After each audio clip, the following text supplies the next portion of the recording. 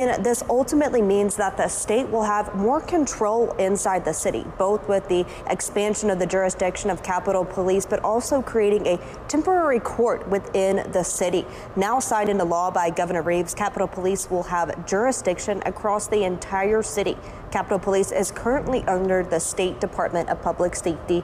Along with the expanded jurisdiction, the law creates a temporary court within the Capitol Complex Improvement District. This court has the same power as municipal courts when handling misdemeanor cases, traffic violations, and initial court appearances for some criminal charges. The judge of the court will also be appointed by the Mississippi Supreme Court Chief Justice. Governor Reeves says this bill is necessary for maintaining public safety at a Wednesday press conference. Got to make sure that we have law and order.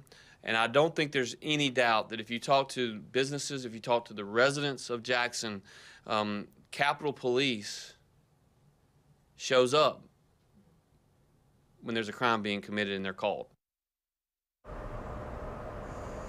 NAACP National President Derek Johnson, who lives in Jackson, says the organization plans to sue the state, claiming this law treats black people as second-class citizens. The American Civil Liberties Union of Mississippi stands with them, speaking out against the bill as well. A statement from their office says they expected Governor Reeves to sign this into law, but are still disappointed in this decision.